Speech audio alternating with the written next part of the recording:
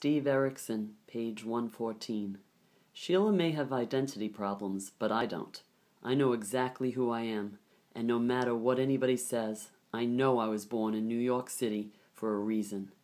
Where else does the sidewalk tremble under your feet from the rumble of subways underground, and trucks and city buses up top? Where else do cabbies and garbage men, bankers and businessmen all walk with a beat? Where else can you find grade A, top-of-the-line characters roaming the streets, spouting Shakespeare in the middle of a blizzard? And where else can you find Broadway? The first time my folks set me down in front of a Broadway stage to watch a musical, and I saw walls rising into the ceiling and staircases disappearing into the floor, I knew I wanted to be a set designer, and I wanted to work on Broadway.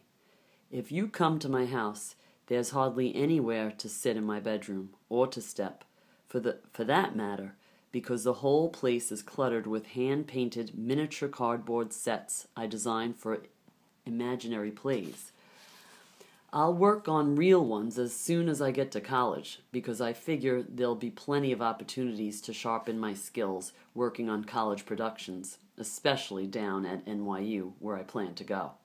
If I get in, when I get in, I have to get in.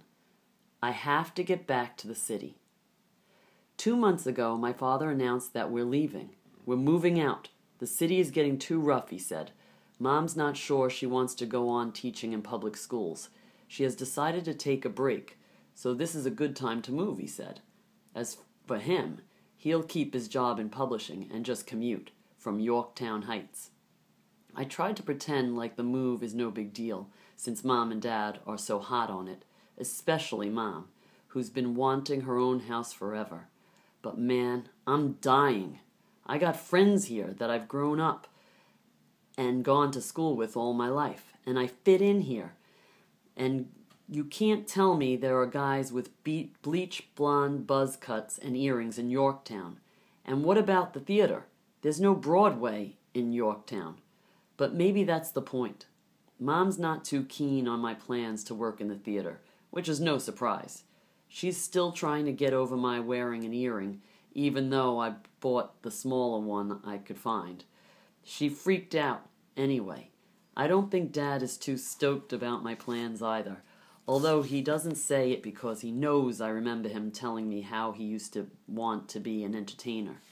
He played drums in a band when he was my age, and had big-time plans of hitting the road like Ringo Starr and the Beatles, and doing shows across the country. Then his family moved to Binghamton, away from all his bandmates, and eventually his dream faded away. Is that why they're moving? Is that what they're hoping happens to me? Just the thought of maybe never working in the theater makes me crazy.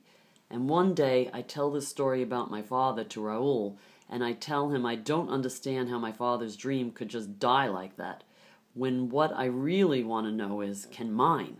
And Raoul says something that sticks with me. Maybe your father's dream wasn't really in his heart. If a dream is in your heart, you never lose it. After we had that conversation, I kicked my doubts to the back of the closet. Well, almost. I still go in there now and then. Part of me continues to be afraid of following in my father's footsteps. These days, though, I try to concentrate on keeping my grades up so I can get into NYU when the time comes. Because one thing I know for sure is that my dream is in my heart. I've got 2 more years of school to go, 2 more years to hold on to my dream, and 2 more years of open mic nights. Well, 1 year and a couple of months. This year's going by so fast. I hope I'll still have a chance to do open mic next year. They're so popular now. Every kid in school wishes they were in Mr. Ward's class. I can't blame them. We got a good thing going on here, and people need to know about it. We're sick of the negative press teenagers get all the time. Apparently somebody at the Bronx Insider agreed. Mr. Ward said they're sending a reporter to cover our next open mic Friday, and it should be a monster. Mr. Ward invited a real poet to come speak to us and to read some of his work. It's not an assembly exactly, but Mr. Ward is having us meet together in the multi-purpose room for the special presentation. Pedro Pietri is the poet's name. He's in this book called The United States of Poetry, and somebody said he's a reverend. Sterling must be stoked. Anyway, I'm looking forward to hearing him. Poetry is the coolest thing we got going on in the school now. Maybe I'll still be around next year to enjoy it.